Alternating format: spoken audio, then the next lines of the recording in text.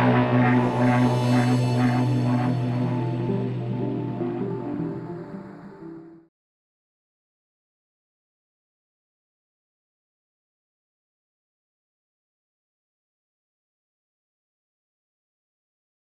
this video, I'm going to show you how you can find large files and folders on your PC that you may no longer need, so you can delete them and free up valuable hard disk space on your computer.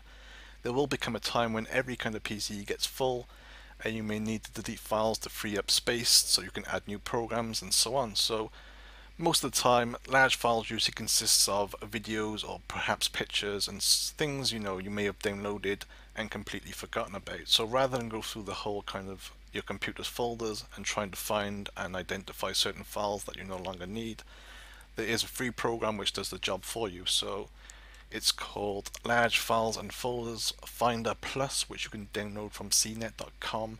I'll put this link in the description so you can download the program. So just download it as normal. It's available for Windows XP right up to Windows 10, so it covers pretty much every single operating system concerning Windows. So once you've downloaded and installed that program, you should see the icon on your desktop, which is here. So I'm just going to click on the program.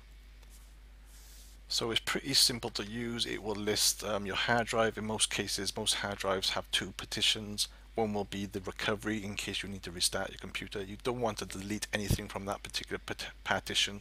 So select the main one, which is usually indicated with letter C, which will contain the operating system and all your files and folders.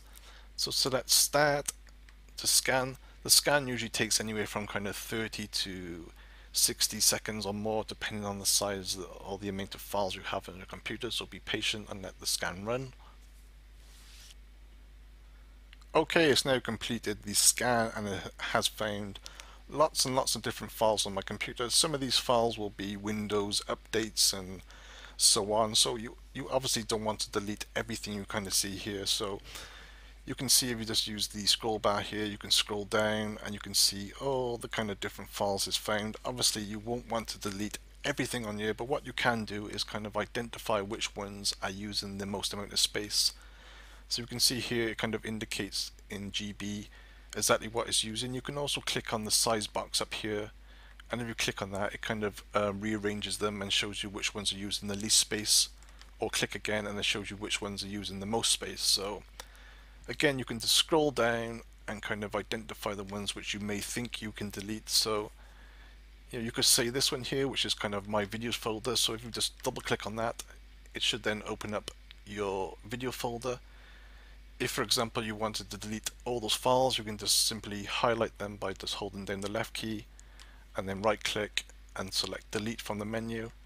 Or you can go back to the main source of the video folder and again just right click, select delete from the list. So really as simple as that. So you can just choose what you want to delete. Just remember, you won't want to delete everything you kind of see. Some will be Windows updates, so just go through them carefully, but it does help you identify extremely large files.